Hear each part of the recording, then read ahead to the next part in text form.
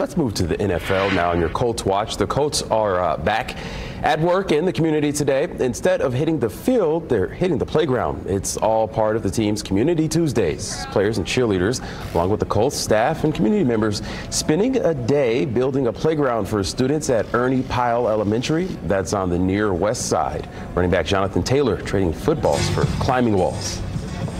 As a kid, I think that's part of your development, is being able to go out and explore the world, being able to be out in the fresh air. And I know that's something that I had growing up. So I just feel like every kid deserves to, of course, have the best education, but also being able to grow up and have a lot of fun while doing so.